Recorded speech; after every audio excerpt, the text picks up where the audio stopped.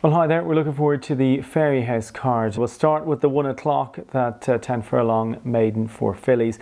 And Astedash will really catch in the eye after finishing third behind Ennis Diamond, won 100 to 1 last time out at Leopardstown. Slight concern about the form of the yard, that they haven't had a winner since the return of racing from lockdown. So I'm going to side with Rosa Albertine for Dermot Weld, who still has an Irish Oaks entry, and she could build on some really nice form from last year in the opener. The second race of the day starts at 1:30. And while the likes of Yulong Magic Reef and Hosier will be expected to step up on debut, one I kind of fancy just on pedigree and sales price is Nordic Aurora. Maybe might not be 100% on debut, but could be better than these. Cost 260 grand as a yearling and is related to group winners and a group 1 winner as well in First Defence. So I'm with Nordic Aurora for Joseph O'Brien in the second race of the afternoon. Fascinating race at 2 o'clock. The Download the Boyle Sports app handicap, probably the pick of the racing this afternoon. 4 handicap debutants, 3 last time out winners, but a couple that might be slight prices are Carandi for Mick Halford and also Cabo Hills for Joseph O'Brien, who has a fascinating pedigree. I'm just going to side with Carandi for Mick Halford to step up on that Dundalk debut. At 2:30 it's a fascinating 45 to 65 Division 1 over 7 furlongs. Mull Sal for Richard O'Brien will look to have a better run than last week over course and distance, but Master Speaker drops into this grade for the first time in his life, now rated sub 65, having once been 101. Perhaps he can do the business at 2:30, recapture some past glories. At 3 o'clock it's not the greatest race of all time.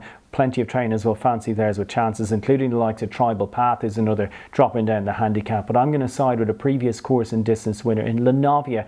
Leanne Breen, of course, already had a winner since the restart with Parker's Hill, and she'll be hoping that Lanavia, one of her first purchases, can do the business at 3 o'clock. There's a 6 furlong handicap at 3:30 where Plough Boy and Baby Power, of course, finished first and second over course and distance last week. They'll be dominating the top of the market, but I really like one here called Powersville from the Mullins Yard. Finished third behind much better horses than these. Drops to calmer waters this afternoon, and Powersville, the filly, makes for one of the best bets on the card. We close out with the 2 divisions of the mile and 5, 45 to 65. Plenty of these, you'd imagine, have ideas for the Galway Festival and the jump season, which gets underway shortly. But in the 4 o'clock, Princess Zoe looks to be a worthy favourite there, having finished second when last seen. But I like the chances of Forget the Surprise, this getaway mare owned by the Madden family. Noel Madden on board, 9 stone 10, must be close to his bottom weight. They unfortunately lost their stalwart in Shake the Bucket recently, so Forget the Surprise could run a big race at an each way price. It'd be a nice fill up for them. And the closer in the card, again, you'd imagine lots of these have one eye on Galway, particularly the top weight Camlan, who looks nicely handicapped but might strip fitter for the run.